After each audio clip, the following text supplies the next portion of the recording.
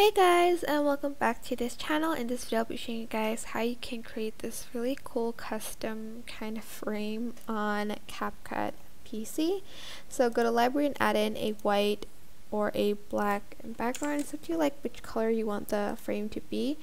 But since we are making clouds, we're using this white background for it. Go to mask and we are going to select rectangle and we're going to reverse that. And it's up to you how thin or thick you want the frame to be, but I like mine pretty thin, and I'm going to also round out the corners a little bit to give it more character. You don't have to do this.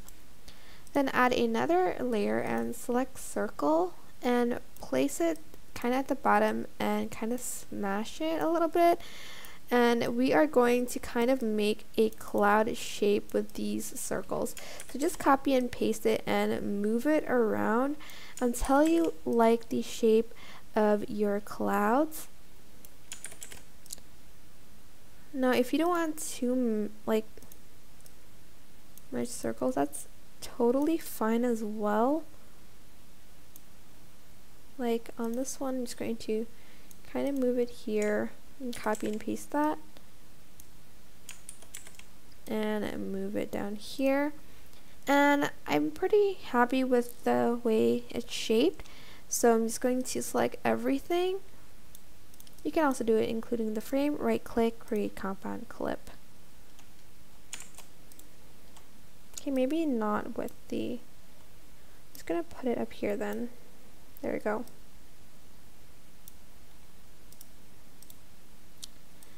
So you are then just going to put it on top of a video and you have this cute cloud shape. You can add in a text here as well.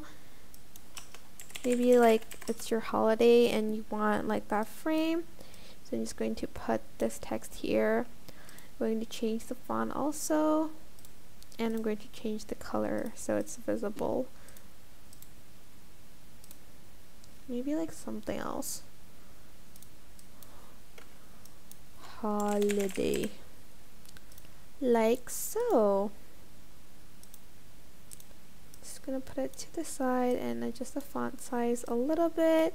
You can also like add stuff like stickers if you want to instead, like here maybe like a rainbow or something to match the clouds. But yeah, that is basically it. I hope this tutorial was helpful for you guys. Don't forget to like, comment, share, and also subscribe to this channel if you haven't done that already.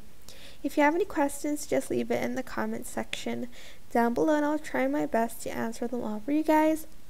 And if you found this video helpful, please click the thanks button above the description box down below. Thank you so much for watching. Bye!